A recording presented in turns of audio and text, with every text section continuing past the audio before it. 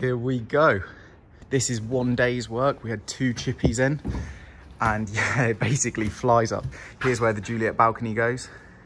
That's not bad for one day's work to get all of this up.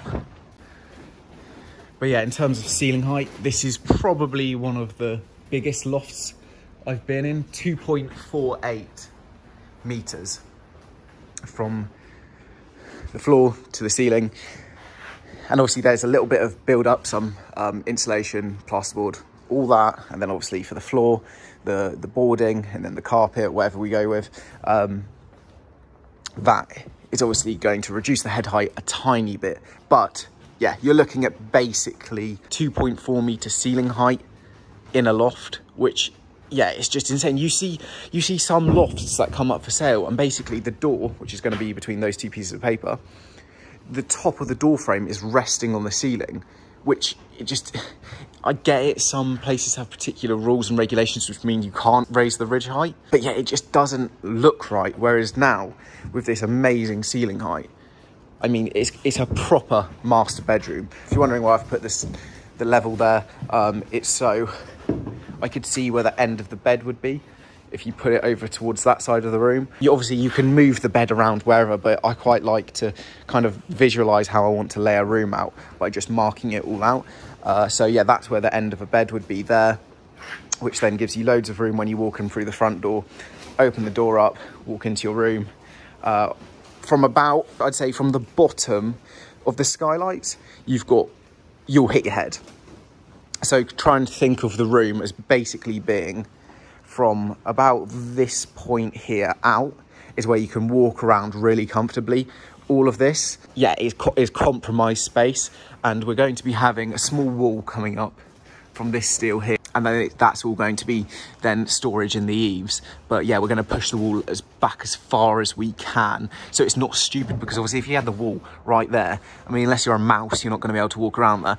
But yeah, that gives as much square meter in the bedroom as possible. And basically that is everything. It's just trying to make your room look as open as possible and as big as possible. But yeah, I'm over the moon with this.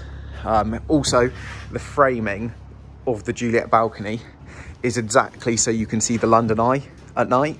So if you did put the bed over towards that side, so your head would be over there when you're sleeping, obviously getting into the bed, you've got a little bit of a reduced head height, but you don't really need that much space over a bed. You obviously need enough so it's comfortable, but yeah, you could probably have the bed facing this way, and then at night, looking out through there would look insane. So yeah, just like I said, remember, door getting in to the bedroom is obviously between the pieces of paper, so from there to there, that's where your doorway is going to go, and then the wall drags out along here, kind of where I've put this piece of wood, and then you've got your landing here that I'm walking on, and now I start stepping down, and then the staircase is going to be coming down here, here, and then all this wall gets removed, and then the landing is going to be like half into that room, and then I'm going to discuss a little bit about the pod room because there's really exciting stuff going on here, but I'll just go over the bathroom again here. So if you kind of see where these markings are here and like kind of about there, I've actually moved the piece of wood, that is then going to be the door to the ensuite, and we're going to be having the door stepped in so it's flush along this wall here. Seriously, you're going to need to have some vision for what I'm about to say, because I know it's quite hard to imagine it, but trust, just bear with me. Doorway is going to open out this way, so imagine you pull the door open there, and we're going to have the wall stepping like this, which then is going to then allow you to have the bath on an angle facing this way, which then allows you to get into the bath really, because you've got to think about the head height, and obviously if you need to step into a bath, you obviously need the space to get in and out of the bath. So having the bath on an angle really does help, and I think it's all going to look pretty cool. Latest drawing that I've done is I'm going to have the toilet around here, and then because obviously the landing is running back there, the shower is going to be actually out here to that wall there. It's very hard to imagine that, but yeah, the shower is going to be set back with like a glass pane coming out here from the wall, which is then going to give loads of space to then have maybe 2 sinks or maybe 1 really big wide sink, mirror up on the wall. And then we've also got a skylight coming in here, which, remember, you've got that depth of a skylight. Velux, whatever you call them. They're not actually Veluxes. We get because they're too expensive. So we just buy ones that are a different brand, but made in the same factory as Veluxes. It's way cheaper. Like I said, get into that in a future video. But that setback of a Velux is actually going to make the room feel even bigger. All the light coming in. Yeah, this is a really decent size ensuite. If you're wondering what all this is the building regs, which my brother and me did because, remember, we don't like paying for stuff, so we just do it all ourselves. Because the only time that is free is your own. And yeah, paying someone else to do this when we can do it ourselves. Yeah, we just thought I might do a video on building regs, because if you are proper hands-on DIY, you get a lot of it done yourself. It's really good to do the building regs, because then when you're subbing out different jobs to the chippies, you know it all. Obviously, you can pay someone to do the building regs, and then you just kind of like read through it all and make sure that you properly know everything you've got to do. But yeah, it's really useful to just know exactly what's going on in your house. So when you're talking to the chippy, well, if you don't know what a chippy is, it's the carpenter, and you're subbing out these particular jobs, and they ask you a question, you know it like that. And you essentially then are the project manager, and you're also the labourer. But yeah, what else? So over here, I've mentioned that Velux there. We're actually having a strip skylight going in up here over the kind of like the landing and the corridor going down the stairs. You can actually see the exact position of it, which is that 400 wide marking there. See there? That is how wide it's going to be, and it's kind of going to be just like a rectangle running along here, letting loads of light down into the stairs, which then leads onto the pod room. Is really good to now see from this perspective. The landing is going to be running kind of to about where that, I think, oh yeah, I laid a piece of wood so you can see the landing, because remember, all this wall's coming out. It's really hard to imagine stairs, but it's going to be running to that point there, and then that is the landing. On the right hand side, you've got the ensuite with a little outcrop there, which I think I'm going to offset the sink into that space, and then the rest of that is going to be an amazing bedroom with an ensuite. And if you haven't watched my planning permission video, oh, it's kind of like I'm walking the plank here.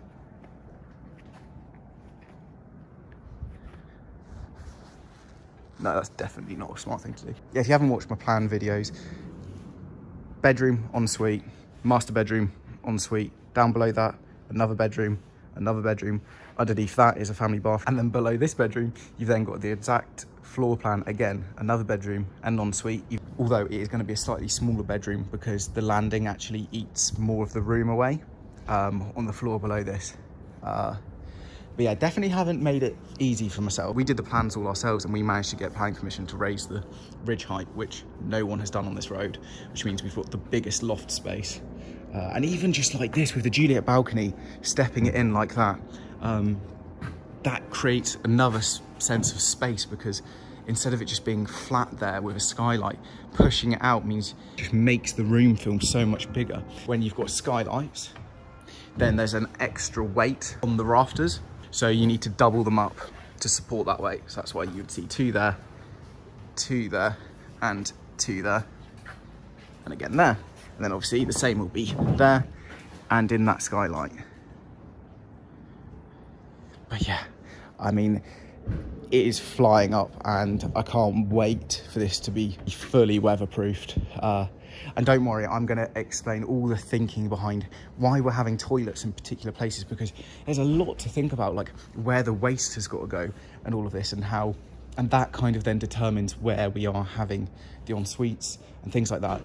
Okay, I'll add more to this video when the rest of this is done, and then I'll run through it all. I need to finish building up this wall because this building surveyor came around and he was really happy with all the steels, all of that. He said it was great. He was just concerned about the old wall. It was built with an old method, so he wants me to put some ties in.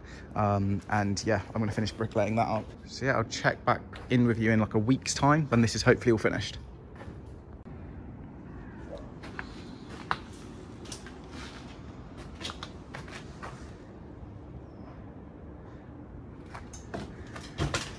So this is what the pod's looking like at this stage. Obviously, that's going to be the window. All of this is going to be covered in these plastic tiles here. On the front, we've actually used real slates, not plastic ones, because we just thought they looked nicer. So that's all gone in. And looks super nice.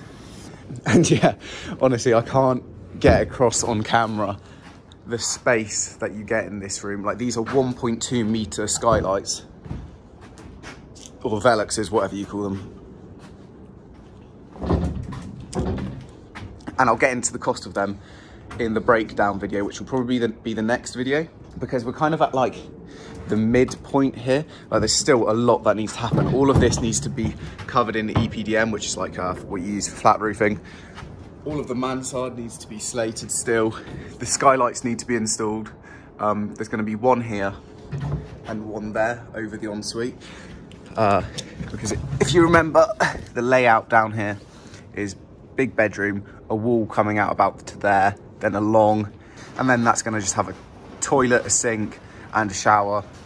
And then that same ensuite layout is going to be on the bedroom that's below that, the one you can see through the floor there. These skylights are just going to look insane, like with all the plasterboard wrapping around it. Yeah, it's just going to look sweet. As I said, I'm always going to be super open and honest with everything and how it's going. This has been an absolute nightmare. So then we had to get another set of chippies in. And yeah, building inspector came round yesterday and was super happy with everything. My head only hits it about here. So that is tons of headroom. And then obviously over this side is about here. I'm then walking into the ensuite, and the wall for the ensuite is going to be running along here. So yeah, the bath, we can push really far that way. And like, I mean, you're standing up all the way to here.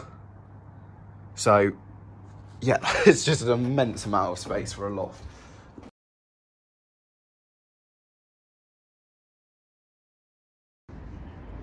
Jeez.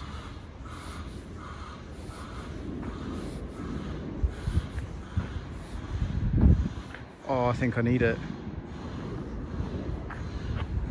Maybe I need that. Not okay. I think these are like 150, 160, but then it's single clutch, and I mean, I'll 100% break it. And as they're quite rare, I don't think I could ever have that, because I'm a bit of a chav, and I'll probably just do launch controls and blow it up in about 30 seconds. So this is probably more me, but then I don't know. So you got this, which is just rich. This is rich. That's equally rich. And then you've got not one, but two. Is actually insane. I mean, oh, look at it. That is all carbon there. That's where you can only buy these if you get allocated one, and you need to buy pretty much every single Ferrari there ever is to get a special. Which is just scenes. I need it. What spec's this? Look at the carbon. I mean, oh no, that's what I want. I want that. I'm sure some of you will have a heart attack over that. But I'm not, I like classics, I'm just not into them as much as modern cars. Like, I mean, over there, I'm sure some of you have an absolute heart attack, and here, but I'm more, would a Wraith? Are Wraiths good? I think if I put bars on the top, I can happily get some OSB board, but then I don't think I could get batten in it, so Wraith's not one. Whereas this, I just think this is pretty practical, you know? You can wedge loads of stuff from Selco in there.